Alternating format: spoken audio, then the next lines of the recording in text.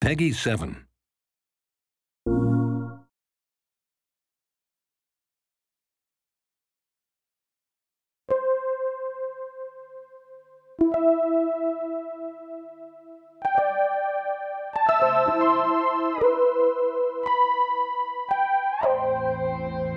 From day one, it's definitely been like sci-fi book covers. The colourful worlds you'd see on the front of like Asimov or Clarke, so people like Chris Foss or John Harris, those kind of artists that would create these kind of science fiction worlds that, I want to go there, I want to explore that world, and that's kind of the visual, the kind of vibe we're trying to get with No Man's Sky.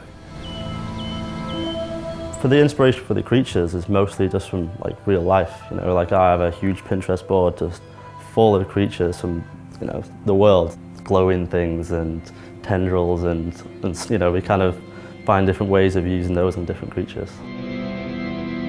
As you get close to the centre, things become a little bit more unsettling and things start to become unusual. That's how we keep that sense of progression that you want to keep going to the next planet, because for me, when I'm playing the game, that's always what I'm doing. I want to get to the next planet just to see, what weird thing am I going to see next.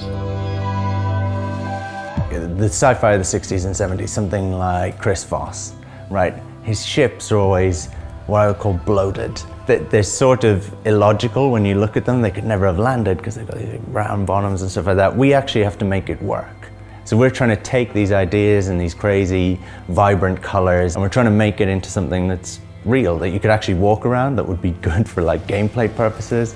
I think that's the No Man's Sky style. It's kind of artistic and, it looks a little bit painterly, but you can hopefully feel like it's a real place. There's some sense of reality and scale that makes sense.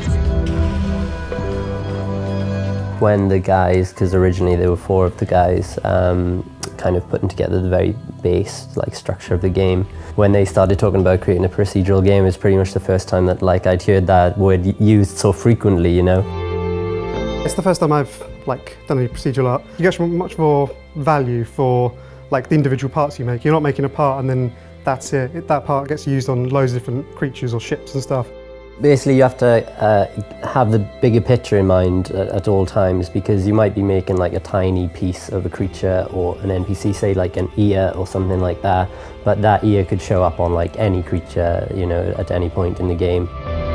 It's definitely been a big learning process, but it's just so interesting to see all the kind of things it comes up with, creatures that we didn't think would be flying around or walking on 2 feet, and you just, you'd never, as an artist, be like, oh, I'm just going to make this creature do this, but it's just really interesting to see all the variation.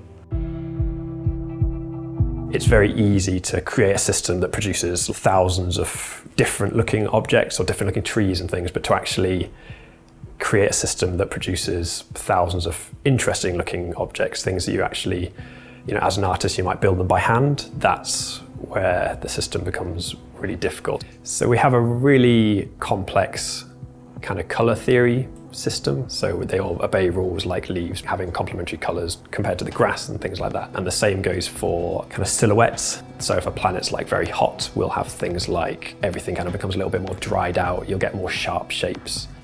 A planet has a personality, that's kind of what we're going for. The creature's appearance is directly tied into the creatures, how they act and how they move around the world. So a large creature will, move slower, and its animation is more lumbering, as well as a predator. If a predator creature, you'll know it's a predator creature because it has more spikes, tougher skin, bigger teeth and things like that. Everything we make in No Man's Sky comes from a foundation, so we'll have a set of blueprints, and because we're all adding to these blueprints, it means that I'll not only see results that I didn't expect from a procedural system, but also, Jake might have been involved, so suddenly, I'll see some of Jake's things, and it's really cool from that point of view. Grant and Sean, they both are constantly sat next to us, basically. We're quite a small studio. Their art direction really keeps us on target, and keeps us consistent. It's quite nice. They give us the freedom to kind of make things ourselves, but if there's something they know they want in a particular way, it's nice to just be able to hassle them and say, is this what you want? And, there's a lot of back and forth like that. If you're working on anything creative, like you instantly lose perspective. I find it all the time, just doing my own work. So I think that's what me and Grant, to a larger extent, are there for, to just kind of keep that perspective, keep that fresh set of eyes. We definitely have a vision, but I think that's shared by all the team. I'm just there to just keep repeating the same things over and over again. I'm super excited to see what people find and what people really like. I'm hoping to see like animated GIFs and things like that of people finding weird things and sharing them with their friends and that kind of stuff, because I don't know what they'll find. At this stage of a project, usually you'll know the game inside out, you'll know every single piece of artwork, you'll be ready for it to release. And at this stage in No Man's Sky, we are still landing on planets and still meeting a creature or seeing a planet and being like, wow.